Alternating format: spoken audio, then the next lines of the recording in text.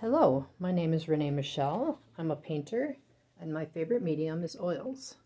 I use oils because of its malleability and how long it stays wet, giving me the ability to change what I'm working on with ease.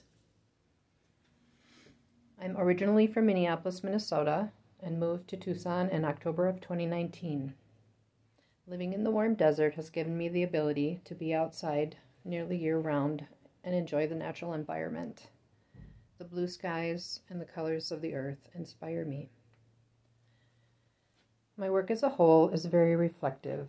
I love to try to convey feelings or experiences or poetry, things that really have no set image and need some interpreting visually or symbolically. I've always worked in oils except for the first year I lived in Tucson. During that time, I started working in acrylics and mixed mediums, including colored markers, threads, and masks, creating this three-dimensional series.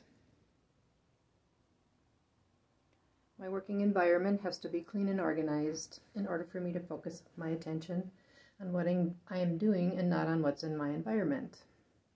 I like a very quiet workspace with some inspiring music to help me tap into my creative energy and intuitive interpretation of what I'm creating visually. My most recent painting is called Living Temple. I'm reading Hermetic philosophy to find some inspiring imagery. In that reading, I read about the living energy of the all. This made me reflect on the communication of trees in the natural environment and how they support each other and the planet.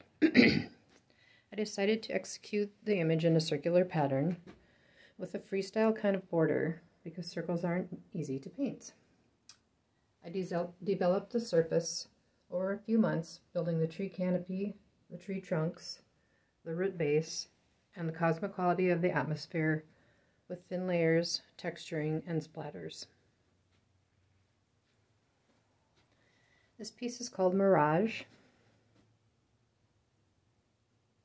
My hope is that people will deeply connect with the energy I put into each piece and that it will have staying power and will always be inspiring. I would love to have you come to my studio at the East Hive, look through my collection of artwork, and discuss any subject or process that captures your imagination.